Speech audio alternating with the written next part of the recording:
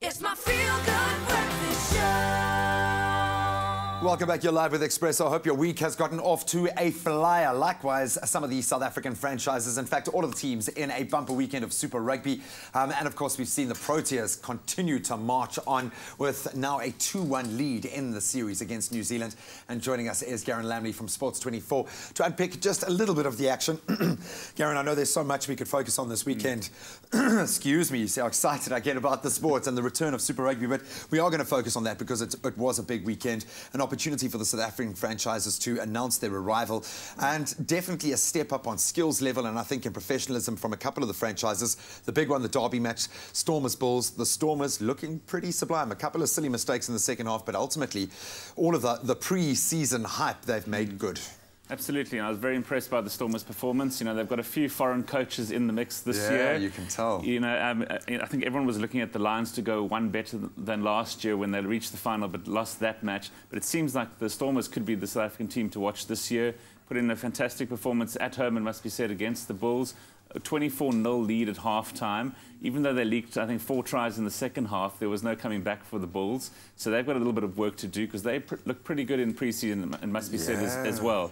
So they could still be in the mix come, you know, the playoffs. Big physical side with a couple of Springboks in the mix there as well. And speaking of our Springboks, I thought Siya Kolisi, obviously he wears his captain's badge really well. I thought he played brilliantly. And Peter Steph du Toit, titanic as man of the match. Fantastic. You know, Peter Steph just goes from strength to strength. A fantastic performance. Still very, very young, early in his career.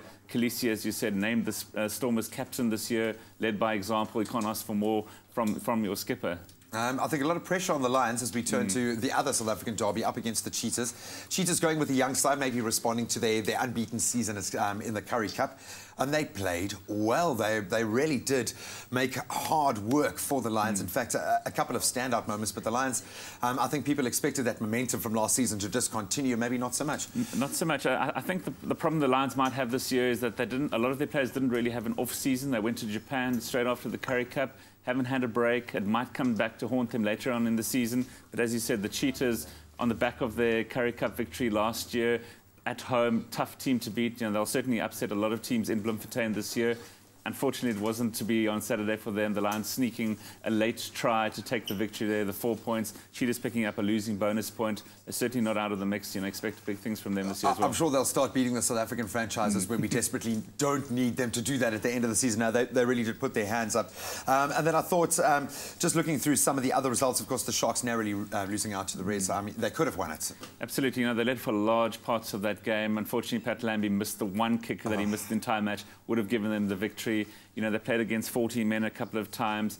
They've still got a few issues, I think, to work out. They were outscored 4 tries to 2, but you start your campaign on the road in Australasia. You know, if you can pick up a win or 2 there, and then you head back to Durban to play most of your remaining matches at home, it can only bode well for you. But unfortunately, like you said, they went down, did pick up again a losing bonus point. They've got to beat the Lions in their conference in order to top it and get a home quarter-final. But again, you know, early days, week 1 of, I think, 16 or so. It's a long way to go. Campaign, you know, yeah. Absolutely. And then we'll just tip our hats, of course, to the Proteas, looking unbelievably dominant in that third ODI. It's beginning to look a little less equal down in New Zealand. And of course, AB de Villiers, I think, making all the right choices, and of course, batting through to the end, I think certainly helped us, but a massive win there. And I think we've got this series. I think we've got this one, but exactly what we want going into the ICC Champions Trophy as well, this kind of dominance. Garrin, thank you so much for joining us this morning. Thanks very much, Garrin. I understand you were at a wedding, so I hope that was wonderful, and you were able to watch a little bit of sport in between. But you can let us know what you thought of our South African franchises' performances in Super Rugby this weekend on our Expresso Morning Show Facebook page.